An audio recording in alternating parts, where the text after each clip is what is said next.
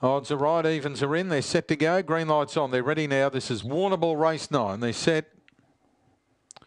Ready to go. Racing.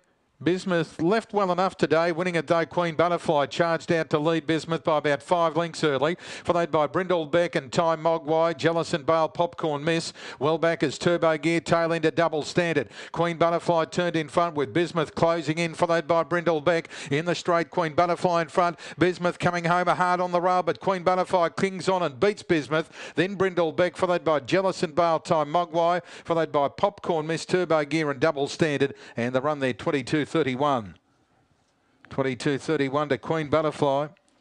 Off like a shot from the green and has gone all the way. Ran close to 20 to 1. Queen Butterfly, number 6, goes all the way to beat Bismuth, number 4. 5, Brindle Beck. And the 4th number has gone to number 7, Jealous and Bale. Interims are 6, 4, 5, 7. 6, 4, 5, 7 running 4th. They're the interim numbers. Half a length by 3. A half